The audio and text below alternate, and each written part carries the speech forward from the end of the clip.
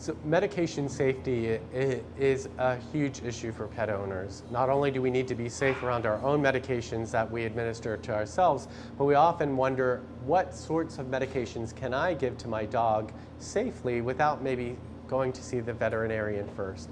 Dogs are like us, they get aches and pains, they get sick now and then, and wouldn't it be nice to be able to treat some of those ailments at home without having to rush to the vet? The problem is that medications designed for humans aren't always safe for animals.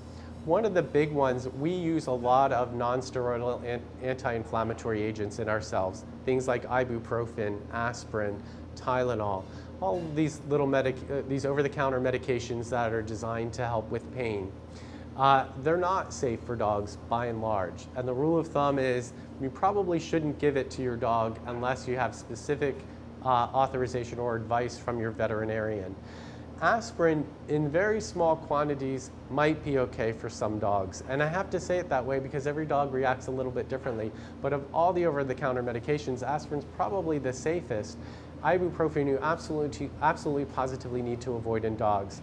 Just one over-the-counter dose for some dogs is enough to perforate their stomach. Dogs are very, very sensitive to the adverse effects of that one.